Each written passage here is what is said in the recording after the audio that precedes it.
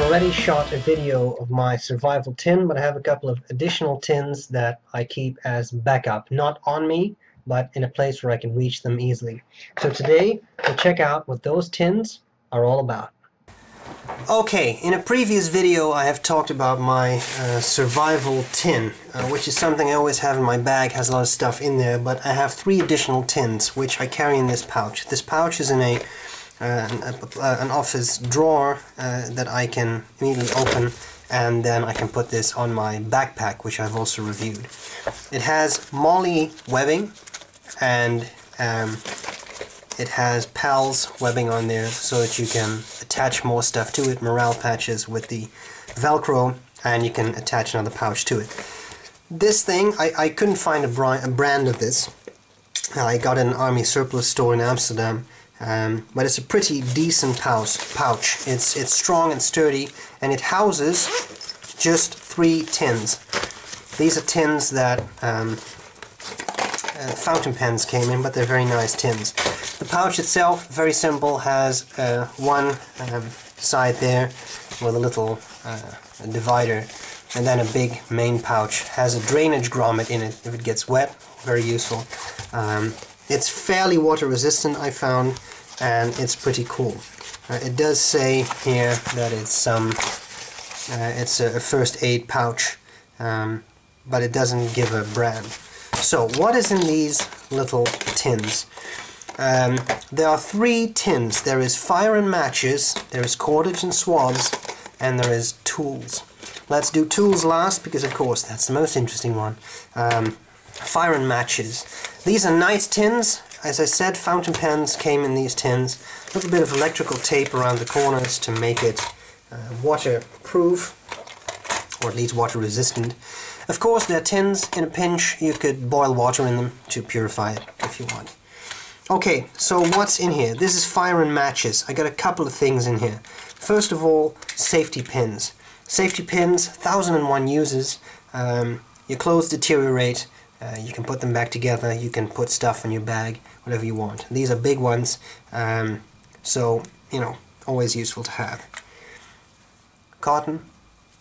I know this is not the best cotton because it's not the fluffiest, but, you know, this will burn. I always carry in my bag some Vaseline petroleum jelly, put that on there, it will burn longer. Useful to make a fire.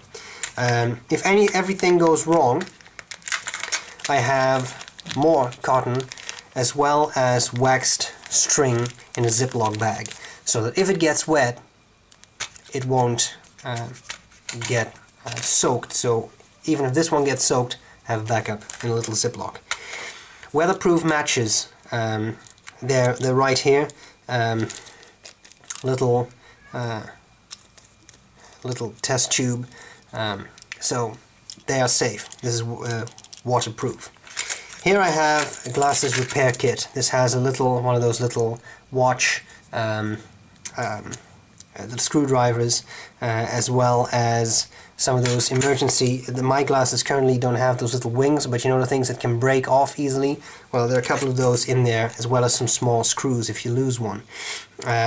This is taped shut to not get water in there. The little black thing is just the lip, so I know that I can grab that. It's taped folded in half, and then open it up if I need it.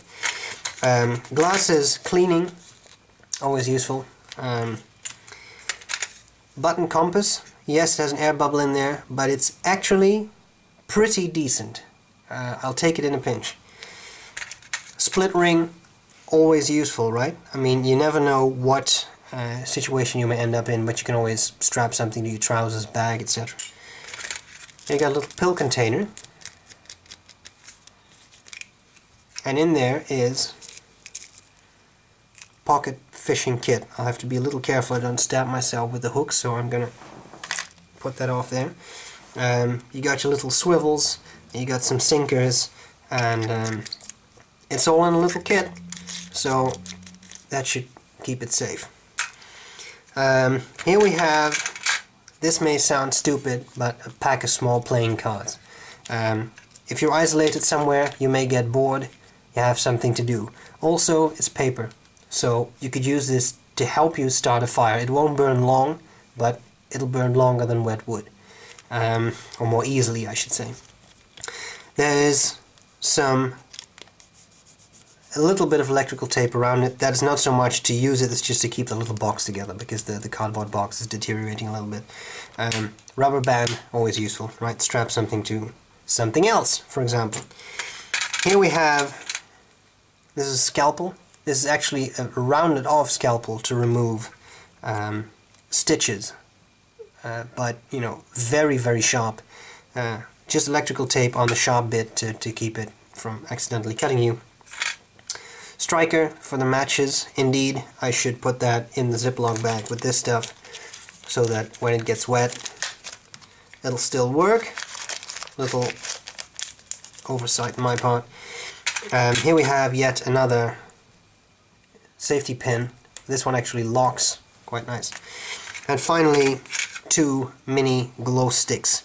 I think they officially go for 12 hours, but after 24 hours they still glow. They're very, very, very dimly, but they do still glow. But for a couple of hours you can read maps or do stuff with it. So that's the contents of the first pouch. The second pouch is cordage and swabs. Whoops, sorry. Just removing the electrical tape. What do we got in here? Well, cordage. This is strong cordage. It's not paracord, but strong enough. A bunch of feet, so we can get going for a bit. Then we have a small Ziploc bag, but although it's small, it's very long. Carry a few sips of water in an absolute pinch. Here we have some more cotton.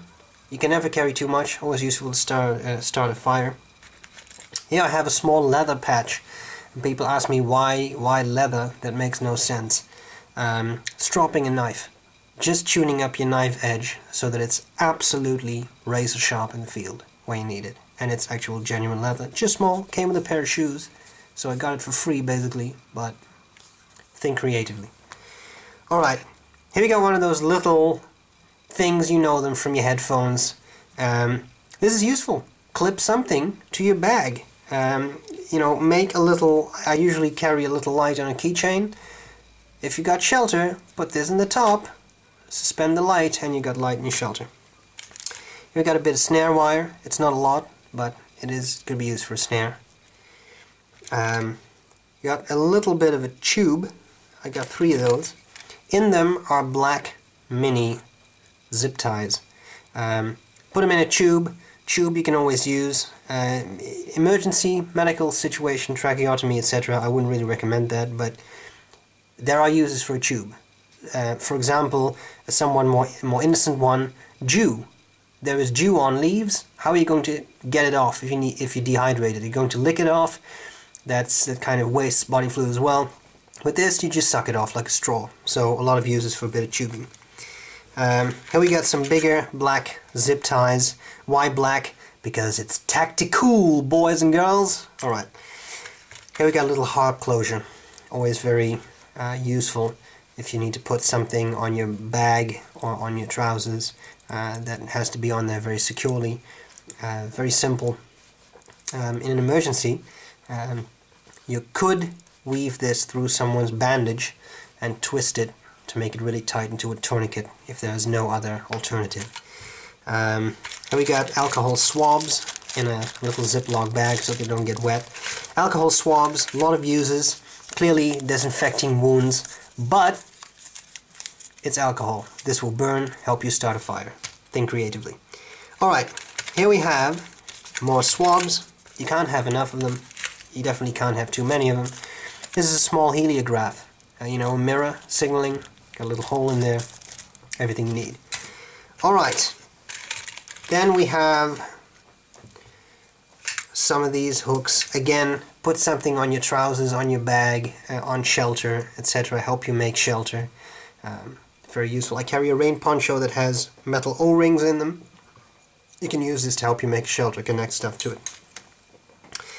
Alright, here we have 3 heavy-duty jumbo paper clips. These are the really thick metal ones that don't bend very easily. Bend them in shape, and you've got a little prying tool. You can make a little hook. You can improvise a fishing hook. You can do a lot of stuff with a paperclip. These are 3 super strong magnets. And when I say super strong, then I mean they really are strong. Magnets, always useful. Put stuff together.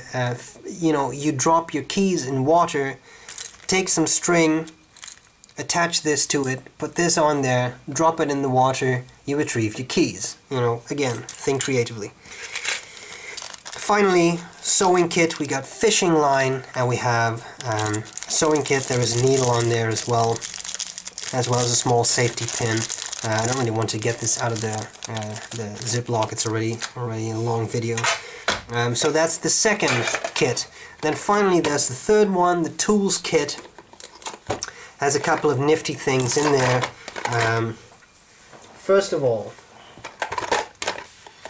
a smaller tin could be useful. You know, if you really have to leave stuff behind, you have a small one that you could cram full of stuff.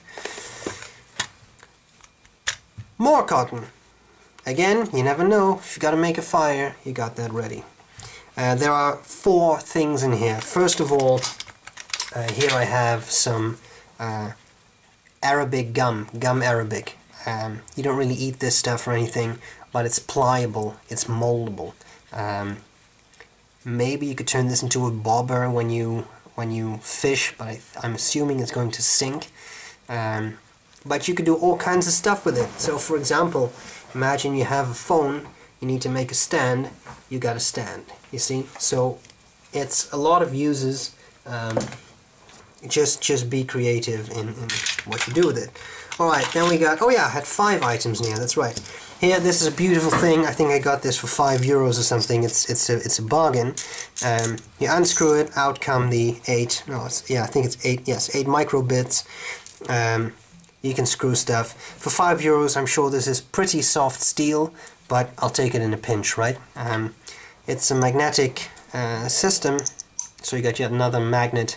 Very simple, you can clip it to your shirt pocket or whatever, and this is just black electrical tape, a meter or so that you can get stuff, you can, you know, tape stuff up as you see fit. Here we have, I forgot the name of this tool. I think it's a mini champ or something. It's made by Victorinox, but this is bigger than the regular, those small knives they do. This is thicker, it has more layers. So what have we got in here? Well, clearly we have a little eye. Again, combine it with something like this, and you can easily put it on your pocket or bag or whatever. Got a couple of tools in there that I find very useful. First of all, a ballpoint pen. You have to make a note, then you can. On the outside is a pair of tweezers, always useful. Thorns, ticks, splinters, etc. Okay, on this side you have your scissors. Work very well, I can tell you. A little bit redundant, but here we have a Phillips screwdriver as well as a bottle opener.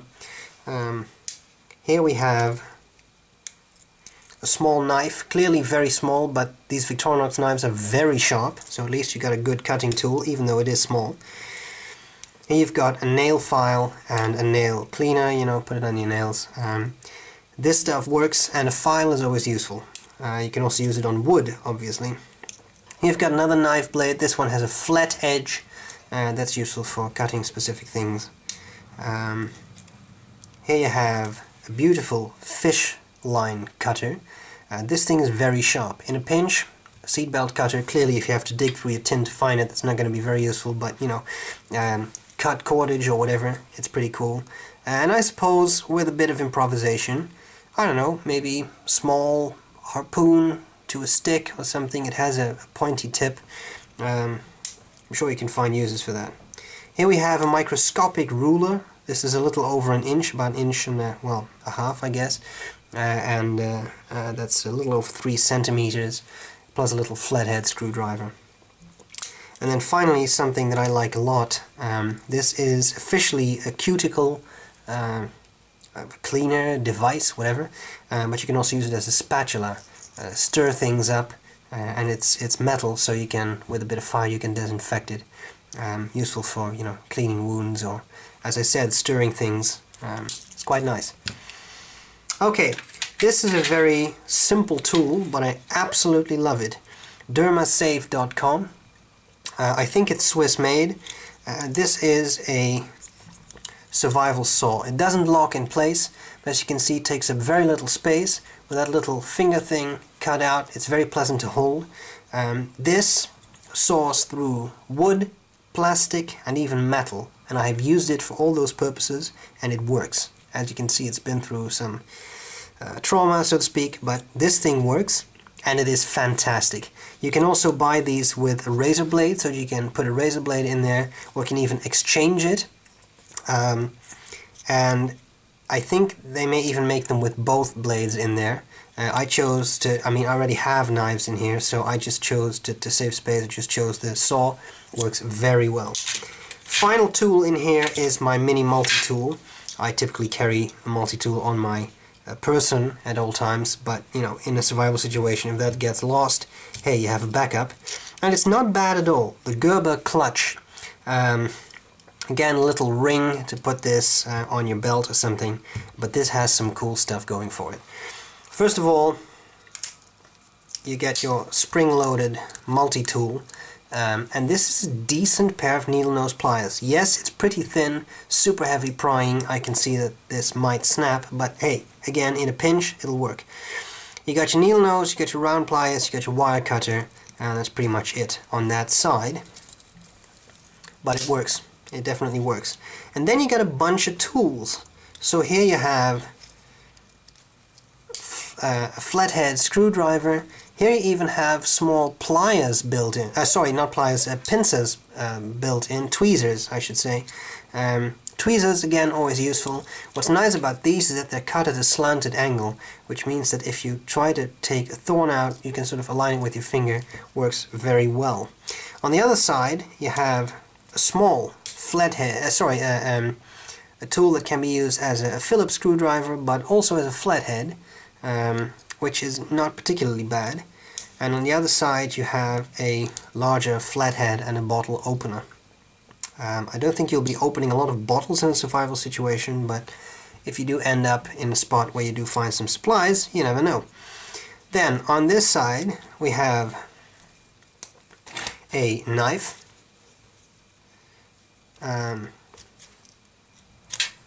which is not the sharpest I've ever used, but it's definitely not dull.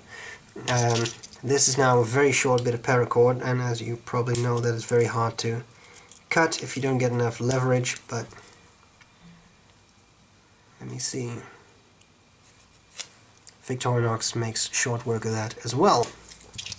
So you got your knife. It's a little bit bigger than the one on the Victorinox tool, so at least you got you know, a relatively good knife blade, but it doesn't lock, so be a little careful. And then finally on the other side you have a large nail file and a nail cleaning tool. So the clutch, I think, is a pretty cool tool. Something you could add to this, small flashlight, but I already have one, but you know, something that's small that could fit in there would probably be very useful. So we have that, and that's pretty much all there's to it. Now, one thing I'll say, I always say, but knives, sharp objects, use them responsibly. I hope this was useful, guys, and I'll gladly see you later. Bye bye!